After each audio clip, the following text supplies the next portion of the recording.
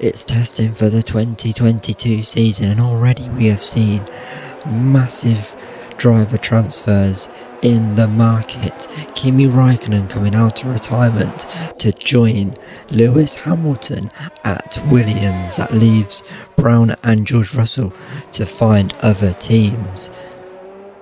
Red Bull decided not to change the driver lineup. There was rumours that Albon would finally make the step up, but they have kept their driver lineup.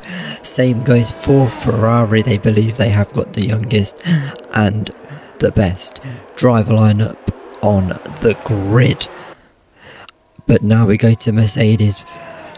Mercedes paying big bucks to get Brown out of his Williams contract and into Mercedes alongside Giovinazzi. Mercedes wanting to get rid of Giovinazzi, but after Lewis Hamilton announced his departure, they had no choice but to stick with him for one more season. At Renault, George Russell has gone from Williams to Renault, lining up alongside Devon Butler, and Renault letting go of Daniel Ricciardo. McLaren have made another good signing, Sergio Perez joining the team, hoping to have a bit more success apart from his 2013 season alongside Jenson Button. But McLaren looking way off the pace compared to where they were last season. Haas, for yet again, keep their driver lineup of Romain Grosjean and Kevin Magnussen, but the car isn't making the gains that they really thought it would this season. Big news at Toro Rosso, they have kept their driver lineup, but the Italian outfit has rebranded to AlphaTauri, but will continue to run the Toro Rosso colours for this final season. Alfa Romeo have also kept their driver lineup of Sebastian Vettel and Valtteri Bottas to try and drag them back into a championship position. It was a poor start to the season for Racing Point. They didn't make it to Barcelona for testing, and they have signed Nico Hülkenberg, but it's going to be a long season for them. Leclerc and Gasly were on pole, and third and fourth is Max Verstappen and Carlos Sainz. Valtteri Bottas is fifth, with Nico Hülkenberg is sixth. Seventh is Kevin Magnussen, and eighth is Lucas Weber. Kimi Raikkonen is 9th and Lewis Hamilton 10th. Devon Butler is a good 11th with Antonio Giovinazzi 12th. Brown is 13th alongside Lance Stroll. 15 and 16 is George Russell and Alex Albon. Sebastian Vettel is 17th with Lando Norris 18th. The final row of the grid is Sergio Perez and Romain Grosjean to round out this first round of the season. Let's go to the grid. What is going on, guys? Brown here. Welcome to the final chapter of this career. It's been 3 amazing seasons of career. Let's go out of a bang this season. 21 rounds to go. We've just come off the back of the championship win. We have moved to Mercedes. It's the move that I want. Mercedes being my favourite team, Hamilton being my favourite driver. But that's the only reason why I moved to Mercedes, to join Hamilton, but then he decided to replace me at Williams. But it is lights out and away we go. Everyone gingerly awake. It is wet. It's meant to dry up at the end as everyone going into turn 1 now. We're just being very cautious. We've got Lance Stroll on the inside of us, and we've hit Kimi Raikkonen. Kimi Raikkonen's gone through the gravel and he's down, and he looks to be out of it. He can crawl it out of the gravel though. Everyone else flooding through us. We are been overtaken there by the AlphaTauri of Lucas Weber. We try and go around the outside. There's 2 cars side by side. We actually managed to get past both of them. There we are, trying to get past Devon Butler there. Devon Butler squeezes us out, and we couldn't do much there. Giovinazzi up the road as everyone flooding through. These conditions were absolutely horrendous. This is a replay of what happened at the start. Then Lance Stroll, I mean, I was just in a sandwich, weren't I? I had to give Lance Stroll space, but Kimi wouldn't have seen us, so you can't put Kimi to blame. Lance Stroll probably could have said back out of it, as we lose the back end massively there. I tell you what, get into the race at this point, as there goes Lewis Hamilton down the inside of Lance Stroll. It's Nico Hülkenberg ahead of us, and now Lewis Hamilton on the back of us in his Williams, and we had no pace, I had no grip, and Lewis Hamilton here is just going to sail, literally sail round the outside of us and go up into the points in this race. I think that is for P9. Here comes Lance Stroll in his racing point. He's going to try and get past us. He has actually got past us, and we are going to send it again and overtake that lead, overtake that position down the inside. He tried it again into the fast chicane, trying to do what Jenson Button did to Felipe Massa back in 2011, but Lance isn't done yet, and he's going to try again to the inside. Down the inside, we're going to squeeze him, force him to back out. Now Lucas Weber possibly going to have a go in his AlphaTauri as they come flooding through. This Mercedes, wow, practice. It took me a while to get used to it. It's really understeery, this Mercedes, as Hamilton tries to get past Nico Hülkenberg and does it with ease. He's still side by side, but that Williams, very, very strong this season. They, even with the regulation change, we'll get onto that later, but they're looking very, very strong. We have made another mistake. I had zero pace on these full wet tyres. Obviously I was still trying to get used to the car as we go side by side with Lance Stroll again, and we defend him around the outside, very aggressive there. But Lewis Hamilton is absolutely flying in his Williams. It looks very odd to see him in the Williams, I've got to be honest, but he's on the back of Kevin Magnussen, and he's literally going to sail around the outside, pretty much copy and paste of what he did to us, just a different corner. And now skipping on to lap 7, he's going to do the same thing to Sebastian Vettel, I think that is. No, it's Valtteri Bottas, of course it is. His former teammate. Copy and paste of what he did to Kevin Magnussen. Now going on to lap 8, going through again, we've made another mistake. It was so difficult to keep the car planted. It felt like Mexico, and when we had that Mexican train, and it was a dry track, but it was raining that day, and it was very, very hard. That's what this race felt like. It reminded me of. And it was very uncomfortable to drive. I was still trying to get used to the car as well. So Lance Stroll thought about it into that right-hander there, but he didn't think too much, and he forced to back out. But going on to lap 9, and everyone thinking it is time for the intermediate tyres. The spray doesn't really look like it's improved, but the track, it kind of felt it.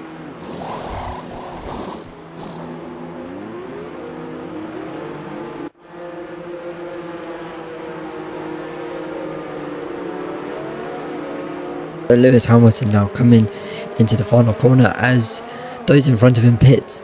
He thinks it's not time for the inters yet, and he is going to stay out there in his Williams as Charles Leclerc, Max Verstappen and Carlos Sainz come in to make their one stop and go on to the inters. It's very, very tight as we make a massive mistake there.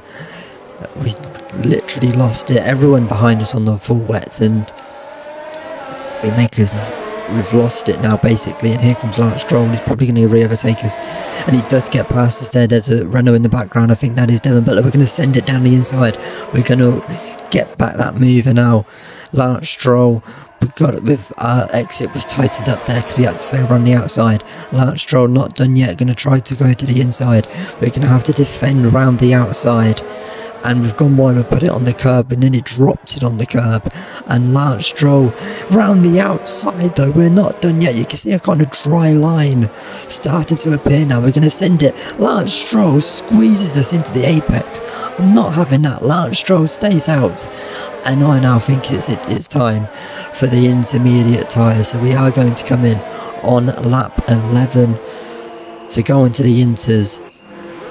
And now this is where the party really kind of started for us, because I don't know what it was about those full wets. I had zero pace, I had no grip, I had no confidence in this Mercedes, but I put the inters on and it was like a completely different race. I managed to find my rhythm, find some pace on these inters, find the grip most importantly, and get the hammer down. Onto lap 12, Lewis Hamilton makes his stop, and remember he was fighting the Red Bull and the Ferrari, so let's see here if he can beat them out. There's two cars going through. He hasn't beaten out the Ferraris, but he has beaten out the Red Bull there of Carlos Sainz, so Williams doing a good job on the overcut, especially in conditions like this where the inters do tend to be lapping quicker than the full wets. But finally we had some pace, we managed to pull away from Lance Stroll, who stayed out that extra lap like Lewis Hamilton did, and now we're on the back of George Russell, our former teammate from last season. We're going to send it down the inside. George Russell though defends round the outside, and I really enjoyed this battle, because I feel like last season with him being my teammate, we didn't really fight. We're going to try again down the inside there. I'm all over him. Well, literally, he's going, it looks like he's really struggling. We're going to try go down the inside here, and again he defends. We had to back out of that one, otherwise there would have been a crash probably. And actually we've had to back out that much that our line was horrendous as we go off the track and kind of drop it on the curb there, put a wheel in the gravel by the looks of things.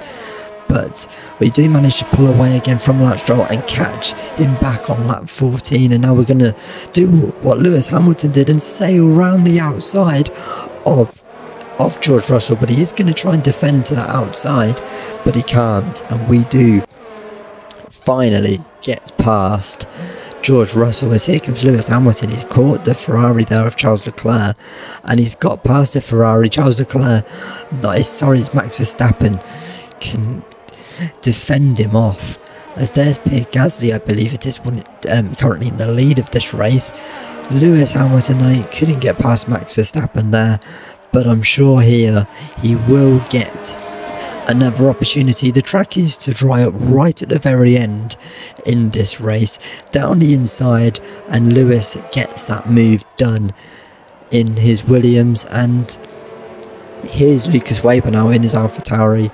He gets past the racing point there of Lance Stroll. Lance Stroll, his pace massively it's Hulkenberg, his pace kind of dropped. He was just in front of us. I was just about kind of managing to stick with him until I kind of dropped it, and then constantly had Lance Stroll all over the back of me, and that kind of held me up every time I got away, as there was a Lance Stroll, I made a mistake and Lance Stroll got me again, so that was really difficult.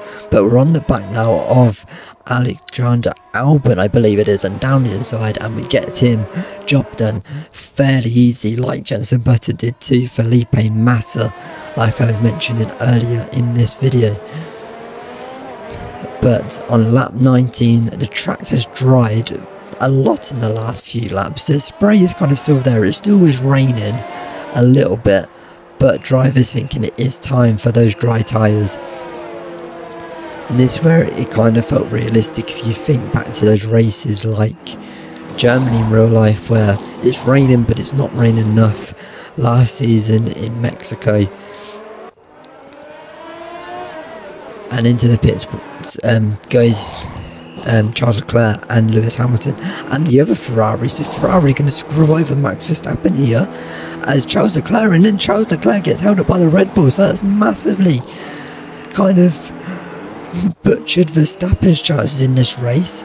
Williams, though, despite Charles Charles Leclerc getting held up, couldn't get out ahead of Charles Leclerc, and Lewis Hamilton is going to have to get the job done out on track, as on lap 21 the track is, it's not bone dry, it's getting there. We're going to come in now and make the final stop of the race onto the softs, and we can go to the end now and hopefully just find some time in this race. But unfortunately my pace was that shocking in this race that the closest car, Kevin Magnussen, who I believe was P7 or P8, was 30 seconds up the road from us, and there's only 7 laps left. I'm not a genius, I'm not the quickest driver in the world. I don't even think anyone, like not even a pro esports driver, could gain that much in that short amount of time. Lewis Hamilton though down the inside of Charles Leclerc. Charles Leclerc is going to try and defend to the outside, but that Williams is rapid in a straight line. But the Ferrari, putting up a fight, Charles Leclerc, but in the end Lewis Hamilton is able to get past us. There he goes, what a move. That's Kimi Raikkonen. So Kimi been very kind of shadows of his teammates in this race, but Kimi getting the moves done now. He really struggled in the traffic, because here he comes again on Lucas Weber down the inside, and next up for Kimi, when he gets round the outside of Lucas Weber, is us in the Mercedes, which is slightly worrying the pace he's got. I mean, there is only 5 laps to go, so hopefully we can kind of pace our way through this race. But on lap 25 he's caught the back of us, because that Williams is very, very quick. We'll get onto that in a minute. But he's on the back of us now, is Kimi Raikkonen. He's going to try and go down our inside, and his engine is gone. That Williams is gone, bang on him. Oh my god. Kimi Raikkonen is out. He's just went from about to pull one of the greatest moves in Australia, and his engine's gone. Now I've had enough, you ain't doing that, and it's gone bang on him. And that is not good for Williams. They may have a ridiculous driver lineup, but it doesn't mean that their engine and the car is consistent, as 2 laps later Grosjean pulls off as well. So I don't know, it may be the wet weather really straining these engines, but it's no smoke. It looks to be electrical, so maybe some water got in the electronics for Grosjean's car. But on lap 28, this is the battle for the lead. It is Pierre Gasly trying to fend off Lewis Hamilton. Lewis Hamilton though takes the lead with 2 laps to go in the Australian Grand Prix. He stood on the podium once last season. It was here in Australia that he did that. Down the inside, Charles Leclerc. There goes Carlos Sainz on the final lap to get past Charles Leclerc and bump him up into 4th place, I believe that is. But heading into the final sector, Lewis Hamilton, who got 1 podium and not a single win last season, and from the frustrations of 2021, he's going to kick 2022 off with a win. Pierre Gasly P2, Carlos Sainz getting P3 on the final lap to Charles Leclerc. It's going to be P5 for Max Verstappen in this race. P6 is going to go to Sebastian Vettel. P7 is going to go to Kevin Magnussen, and this is how far behind we were. We were just going into sector 2. That was the gap between Kevin Magnussen and ourselves. For around 30 seconds it was. I think I managed to get it down to 28 seconds, but we're going to come into the final 2 corners and we're going to kick off this season. It's much better than last year when we DNF'd. It's 2 points, but it's better than nothing. Okay, pick up rubber and bring it home.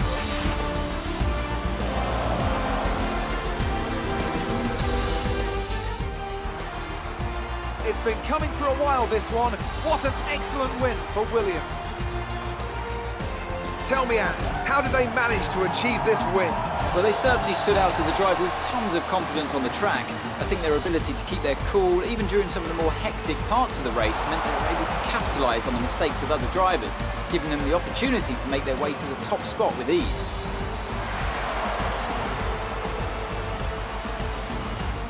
Williams have put in an incredible performance out on the track today. I'm glad all the hard work of theirs has finally paid off.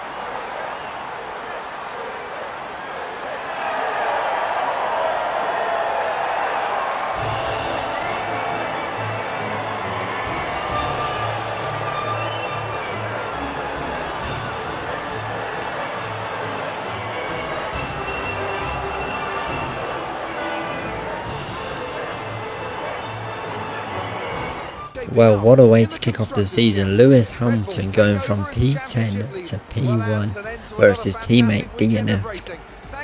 And that is the capability of Lewis Hamilton in this race. 2 retirements, Romain Grosjean, Kimi Raikkonen. We came home in P8. I feel like we could have got better, but the AI are ridiculously quick in the wet. So, P8. It's kind of annoying because I know we kind of have the pace on the Haas's. So I feel like we could have got Kimi Raikkonen, Kevin Magnussen rather, sorry. But we're not going to look at the championship because the Drivers' Championship is the result of this race. This is a Constructors then. Red Bull winning, currently winning it. So back to the paddock we go. We've got some decent R&D points, but let's just talk about kind of the driver transfers. Let's go back to that. So Williams, to me, now got one of the most consistent driver lineups. You've got Hamilton, who is ridiculously quick, can win championships, and is consistent. You've got Kimi Raikkonen, who is very quick and consistent. Other ones, Ricciardo, completely just been just dropped out of the sport, which I'm kind of sad to see the Honey Badger go. These are the R&Ds of the team. As Aero is shocking, we're second worst on the grid, so we're going to be looking to upgrade that. But let's just talk about Williams. Of course, you'll know, you watched last season, I kind of did a lot of the R&D and changed a lot of the parts, and you can see here I messed up and I have basically made Williams unbreakable. Look, if you look, you can see there on the R&D, look at how much everyone went down, and look how much Williams the tiniest bit went down. We'll be looking to rectify that, but I hope you enjoyed this video and I will see you very soon.